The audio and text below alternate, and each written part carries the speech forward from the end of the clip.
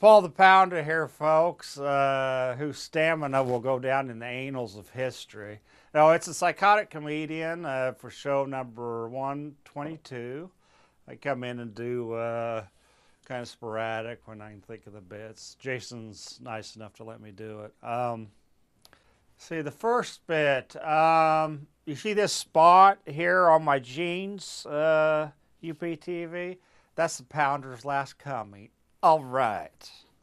Well, UPTV, I want to make an independent movie called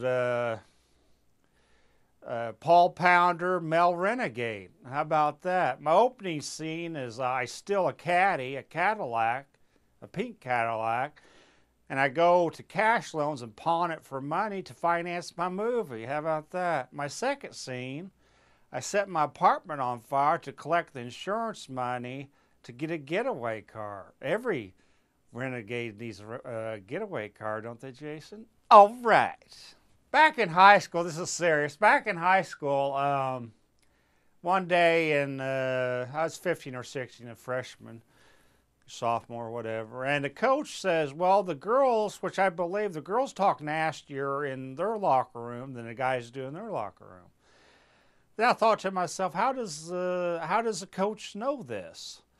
And so anyway, this was purely coincidental. I wasn't trying to find out how he knew it, but I walked past the women's locker room and I heard something like, yeah, nasty girls, you talk that nasty talk. Solid. And, you know, I just listened and I opened up the door to the outside and it was a coach with his pants down around his ankles and he had a glass to the outside of the locker glistening in. And so, you know, I guess he did know what he was talking about, didn't he? All right. The other day I was on the bus going through campus town, and I keep to my, sometimes I make small talk or whatever if I'm not busy thinking of something or reading. But anyway, I looked to the left of me and this girl was smiling at me, and she says, sir, you look like a rock star. Well, first of all, when she was smiling, I just thought she had a nervous condition, UPTV, but she says, sir, you look like a rock star.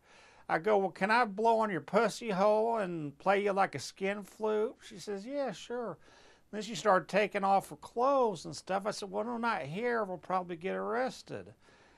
Well, as you guessed it, UPTV, yeah, Jason's starting to shut the door. As you guessed it, UPTV, she was blonde. All right. Here's some more pickup lines by me, Paul the Peter Pusher. Hey, how you doing, miss? The only reason I'm coming over and talking over here is I got a court order.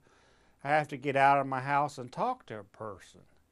So I've said hi to you now and go finish my drink and go back home. Hey, miss, I love your gorgeous hair. Is pink your original hair color? Hey, miss, I see you're there sitting there nude, sucking on a lollipop, which is in your coffee. I guess I know what we all in here know why you're here for, huh? All right. Miss, it's you again, huh? All right. Well, UPTV, I was feeling a little down, a little depressed last Friday night.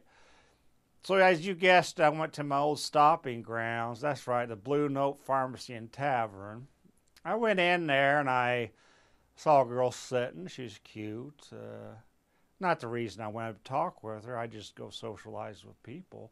I go up to her and say, well, what's your story, miss? She says, like, Paul, I said, I'm Paul. Hey, Paul, really got an issue with days. One just keeps coming after another. I go, oh, okay.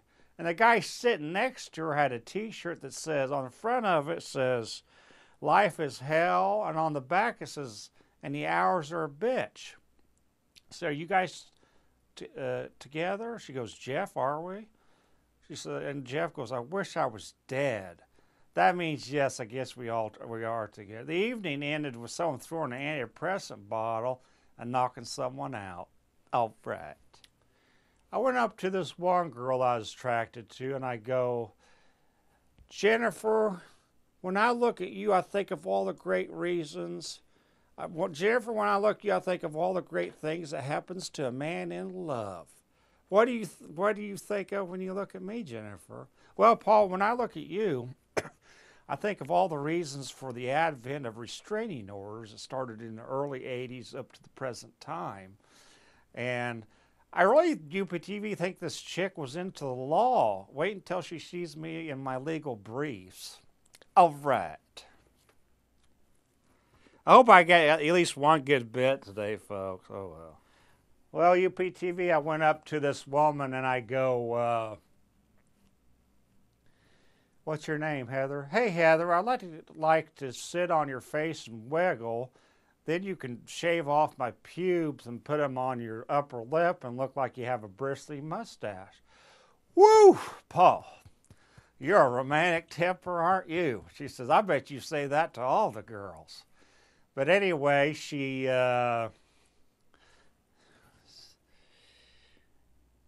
goes, you know, with offers like that, Paul, circulating around town, how can a girl refuse?